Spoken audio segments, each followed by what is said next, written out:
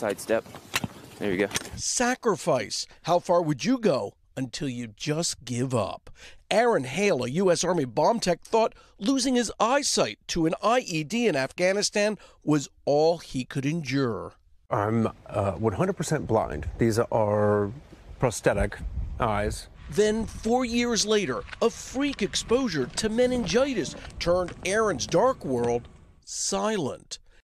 Aaron lost all hearing. It was a really sad time in our life. Aaron reunited with Michaela, a family friend who made a surprise visit to the hospital. I would just be like, H. E.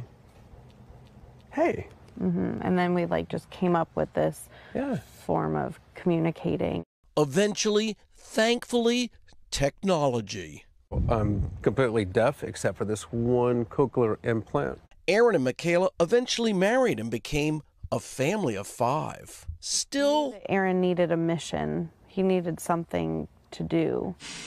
Michaela deployed Aaron to the kitchen. Before he defused bombs, he had been a chef in the Navy. I'm Aaron Hale, is cooking without looking. His mission on the home front went viral on TikTok.